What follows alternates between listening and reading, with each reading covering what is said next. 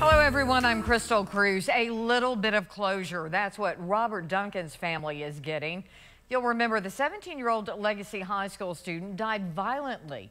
He was shot in the head and chest during an attempted drug deal, then left for dead just before the new year in 2019.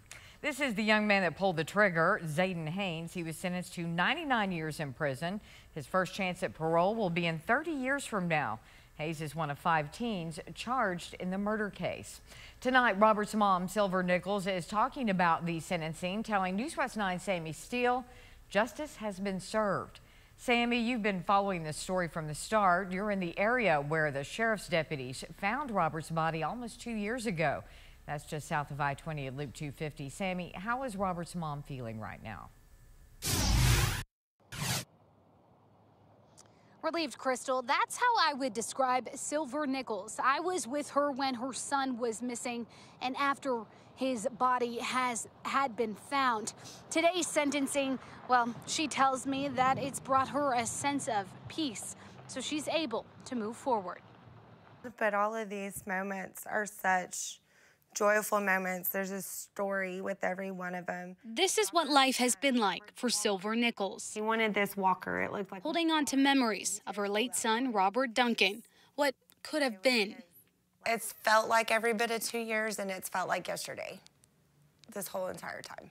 Robert had been missing for 5 days before his body was found. It's hard. I really don't wish it on any mother or sister or brother, anybody to lose. It's indescribable. I can't describe the pain that it is. It's nowhere near the pain of giving birth. It's nowhere near getting into a car wreck and being in a full body cast. I feel like I've completely just lost my existence. It has his name and then forever on it. Yesterday, the end of one chapter and the beginning of another for Silver. She was in the courtroom when Zayden Hayes' verdict was read. You know, each one of us let out a very soft, quiet, but it sounded like a church choir.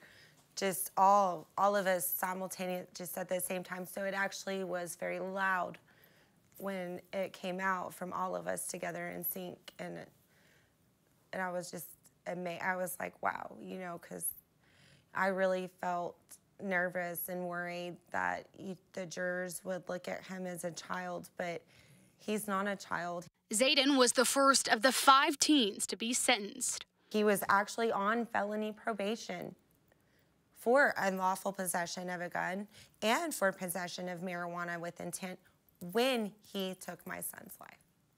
He knew already the consequences. He already knew that there were consequences to his actions, and it didn't stop him. It didn't sway him, oh, maybe I shouldn't carry a gun, maybe I shouldn't do this. He had no regard for the law, and he has no regard for human life.